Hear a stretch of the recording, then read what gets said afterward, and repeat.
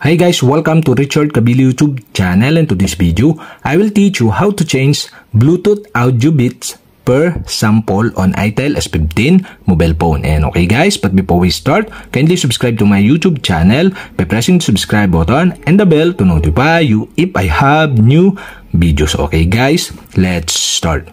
So okay guys, here in your itel S15 mobile phone, you'll have to do is go to settings. Here in settings, scroll down and go to system.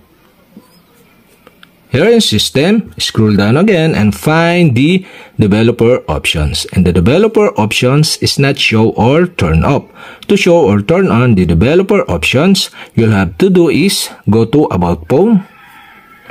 Here in about phone, scroll down and go to build number. And okay guys, to show or turn on the developer options, you'll have to do is tap the build number 7 times. Okay, 1, 2, 3, 4, 5, 6, 7. You are now a developer. And okay guys, go back and you can see the developer options here in system settings. And okay guys, you'll have to do is go to developer options.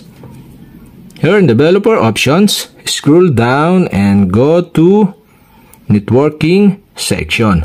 Here in networking section, you can see here the Bluetooth audio bits per sample. And okay guys, to change this, you'll have to do stop this and the pop-up bar show. Okay, the Bluetooth audio bits per sample is set into use system selection or default.